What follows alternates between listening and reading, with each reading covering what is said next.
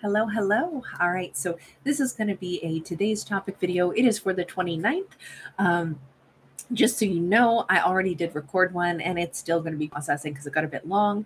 I'll release that later as just a bonus, but I like these to usually come out in advance because not everybody is in the same time zone that I'm in. That's why I always release these in advance, but we're still behind. So the one that comes out at midnight will be for the 30th. This one is for the 29th. All right, so we've got the Knight of Cups in the reverse for our leading message. So on the 29th, our big message is somebody has lost interest in or lost emotional satisfaction. They could be looking for emotional satisfaction and they can't find it. The Knight of Cups, it can certainly be water energy. It looks like even if that card had been upright, that was a pretty messy little melted knight, right? So it was never fully formed, which the knights aren't. The knights are our action takers. They're the explorers. But right now, it's almost like somebody goes, I don't see anybody that I want. Nobody's turning me on. We have a 5 of Cups. Could be that nobody's turning them on because they have been over and over and over again breaking their own heart. This could be a divine masculine who has been very rooted in a place that's not very fertile. And moon after moon, maybe year after year, this could, instead of just representing like 5 months, it could represent 5 years. They have continued to feel disappointed because look at where they're at. I mean, we have like I guess it's an aloe plant growing out here in the desert. Somebody's very disappointed, but I feel kind of like it's their own actions that are doing this. We have Page of Pentacles. We have Ace of Swords. Okay, I have to say the storyline is not starting out that vastly different from the other story that I will release as soon as it's done processing. But we'll see. We're seeing like a different side of that story. We have a masculine who seems to be very disillusioned, very disappointed, and yet without clarity on what action to take. So we have a statue of a feminine. I'm sorry, I have to kind of cover her up because our statue doesn't have clothes on, but she's disjointed. She's got arms in the wrong place. We have like a busted cello with the wire wrapped all the way around this. We have what should be like, when we look at a checkerboard, I either look at it like a chess game or I look at it like, geometrics. But more than anything, it's like this is black and white. This is, factual versus not factual. But you notice how even the checkerboard is kind of an odd, mismatched blend. So if they were trying to figure out what to think, what to do about a situation, the more they think about it, the more they can't find the answer as to what they think. The cello to me, like any instrument, reminds me like of music, love songs, words that we would say. I feel like this person really struggles to find words. I feel like they struggle to figure out how to express them. It also seems like they've been so to all the confusion, and it seems become a statue in their mind. Like they remember her, they may remember her without clothes on, but there's no warmth.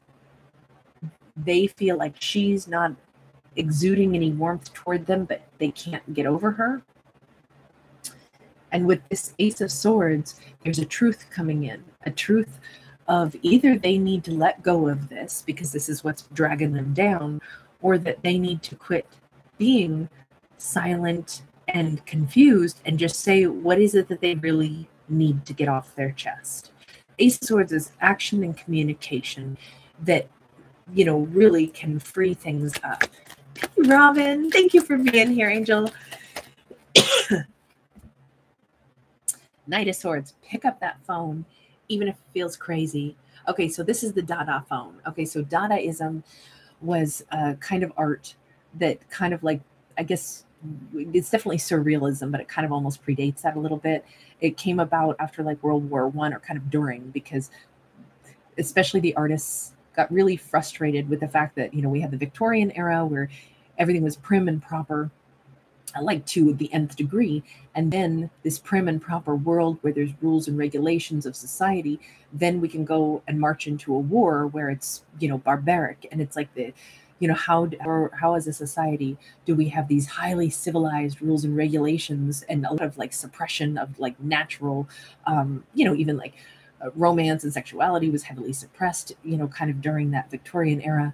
And then we go into this barbaric, you know, warfare, and that made like a knee-jerk reaction from a group of artists that said, you know what, since the world no longer makes any sense, this world of civilization and regulation, you know what, our art doesn't have to make sense either. And they began this movement called Dadaism. And Dada itself is just like a, you know, just like a blurted nonsense word. But the art that they created during that time was like this. You know, you've got like a little nest of hatched eggs, and it's attached to a phone, but the phone is actually a shoe. And it was just like all the art was just crazy. There's like a famous one where it's like somebody turned a piece of like a urinal into a piece of art. So it was very much like an angry pushback on the nuttiness when we say we're all civilized and it's all organized, and then we flip the script and can be completely insane, because war is insane. It's absolutely nuts. There's no logic to why this would be something that a civilization suddenly engages in. That is the madness of this. Is like they, on one hand, it feels like that's such a great example. And I'm sorry to talk so much about that, other than, I mean, obviously, why the Dada phone? Because this character has clearly had their brain jumbled. The very thing that they're doing is making them freaking miserable. They know it. So what's the sense in being miserable? What's the sense in doing this? What's the sense in holding back from saying the things that need to be said? Maybe they feel like the way I feel is crazy because I love somebody and I don't know how to talk to them, and they won't talk to me, but I feel like they love me too. So this all feels crazy. So maybe I just do something crazy and I pick up the damn phone and I call. I feel like on the 29th, this person just wants to freaking pick up the phone and call. We got the Four of Cups. Pick up the phone and spill their guts. Like, I regret all of this. I regret all of the time we haven't been talking. I have all of these. Four of Cups is big regret. It's huge. Here we have like these birds that kind of are in the like a shelter from the sea and the sky, but it's almost like they're half in like a crescent moon as well. It feels like all of these thoughts, it's almost like they're wanting to just express what's inside finally, even though they, I don't know, this person feels like they have a very jumbled thought process as a whole, and maybe they just want to say it out loud. Look, I don't always get things clear in my head. Sometimes my head gets muddled, but I have a ton of regret that I just didn't tell you that point blank. Sometimes I get muddled. Sometimes I don't know why I'm doing something that's not even making me happy. I've tried a million times to figure out what to say to you. Now I just need to just, I guess, convey how much I regret the fact that I haven't picked up the phone and called you before. I feel like this person has wanted to do this for so long. Go back to that Five of Cups card. They've wanted to do this for so long. And here they are, very prim and proper. I think this character has like tried to suppress how they actually feel. Um, tried to act like everything is perfect in their world when they're a freaking mess underneath. Tried to act like this is totally normal when it's there's nothing about this situation that makes them feel content. So why are they faking it? You know, there's an element of chaos in this, but at this point, it's kind of like them embracing it and saying what it is. We have the Fool. I feel like this person's going to do something very brave and just say how they actually feel for a change. Hey, James Timmons, good to see you. Hi, Denisa. We see them like a Van Gogh kind of character, a bit of like a tortured artist kind of energy here. And I feel like this person, this is going to sound really strange, but you notice how they stand on these pyramids. I think the best way I could describe this person is they are an individual who has a tremendous amount of connection to maybe the energy flow of the cosmos. Maybe they're highly intuitive. Maybe they're a total empath, and they have been wrestling with this because they've been trying to suppress it and act like they don't have that unique conduit to the whatever the higher energies, and now they're just kind of freaking surrendering to it. I think everything that they have known that they should do, when they try to suppress it and not do it, it creates, like chaos in them. And I think one of the things that they needed to do for a long time was just pick up the phone and call her. And suppressing has made it worse. Suppressing the way they feel, instead of just doing the thing and just going with the flow, has made it so much worse. We have justice here. Instead, it's like she trumps through their brain all day and all night. She or he, it doesn't matter. You notice how we have this repetitious thought process. These little dudes going up staircases, never ending cycle. The thing that hasn't been handled correctly is the thing they cannot move on from, but then it became bigger and bigger. More of a, I should have called her, I didn't. I should have reached out to her, I didn't. Every day that passes, it gets worse. I didn't do the thing every part of my soul said to do, and now there's more time that's passed, and there's more awkwardness, and now the intensity is building, and these little thought dudes keep trudging up these staircases endlessly in my brain about what I should have done and didn't, what I should have done and didn't. Why do they feel so strongly that they needed to just connect? Because all this has been about lack of communication and the need for it. All of this has been about the need for communication. Page of Cups, the Tower. I feel like this character is so rattled by the idea of, like, I don't know if they believe that people are like going to notice them, watch them, reach out and call to her, but they feel like they've got an audience around them all the time. And the idea of them displaying how their heart feels, it sets them up for massive either public failure or massive loss. Like, if I say this, if I say how I feel, if I offer an apology and it's not received, then it's a total collapse. And this might have been a protective mechanism for themselves, because there's so much concern about how it might work out and how it could collapse instead of progress, which, I think that's a fair and understandable concern, right? But Judgment in the reverse. Yeah, they really believe that she's not going to answer the phone, and that's what's made them not reach out.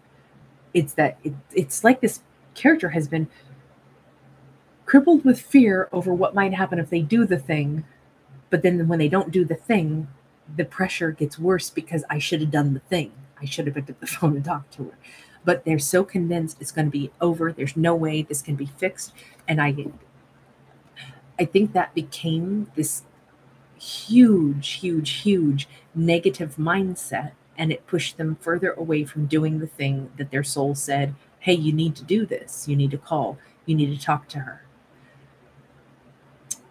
So if this is reaching this crescendo where they're finally saying, you know what, this is so freaking miserable.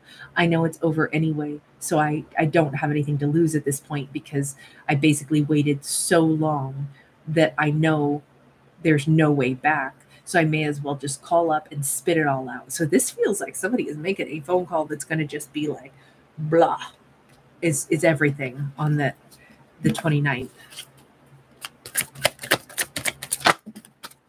Tell me about the blah part of this. Okay, 6 of Wands. Strangely, it's incredibly liberating for them. Well, yeah, because you're finally listening to what your subconscious was saying, like, continuously. The Fool again, the 7 of Pentacles. I feel like once this person starts talking, they just can't stop. I think it is such a flood of words. I think it actually surprisingly makes him feel so good to finally get this off their chest, to finally say how long they've wanted to say all of this, to just own it. The very thing they were most afraid of is to say how they really felt and then risk rejection. And now they're like, screw it. I know it's over. I know it's been too long. I know it's a rejection. So I'm just going to say it all. And that is so empowering for this character. So what is it that they're really saying? Can I see what that is? Oh my God. 5 of Cups, that they have been utterly and completely devastated, that apparently a Queen of Pentacles stays in their mind. And with this Hanged Man, I mean, this is like layers, right? We have like this this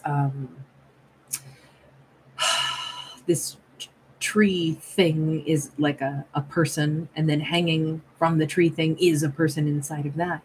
It's as if they're saying, look, she's still in the upright. They think the world of her, apparently. But they're saying that they've been devastated because she's super important in their life.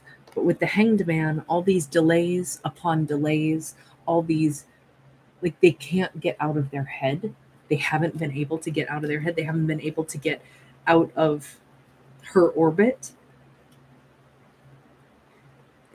They think very highly of her. But tell me about the Hanged Man, because that's seeing things from a different perspective. It's also martyrdom. It's also delays. 7 of Wands, 2 of Wands. They're literally, what I think this is that they're saying they were convinced that she was too good for them. So they hid.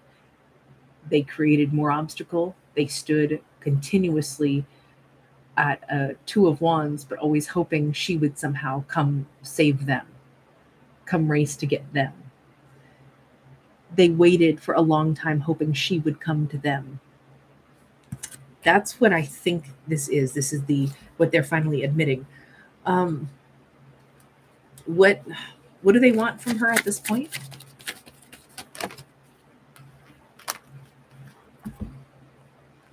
Strength card, 9 of Cups, the Devil.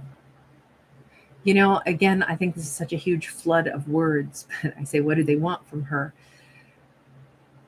I think they want her to, first off, I think they want her to tell them that she's been obsessed and crazy about them. I think they want her to be still the person who will be strong enough to say more truth than what they're able to. I mean,